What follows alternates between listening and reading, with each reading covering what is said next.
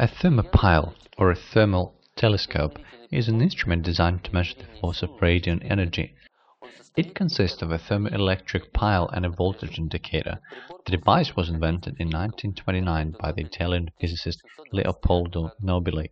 The structure also involved two other devices enhanced by Nobili.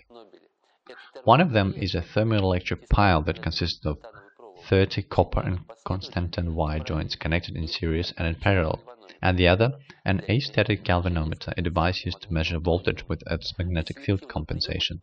To enable selective reception of thermal radiation from a certain source of heat produced in a certain direction, the thermopile is supplied with a brass horn antenna. The thermoelectric pile is located at the narrower side of this antenna. The thermal current force can be regulated with the help of a shut valve located on the horn that allows changing the areas of the horn's inlet. A box-shaped cooling collector with adjustment door is used to cool the opposite side of the thermocouple element.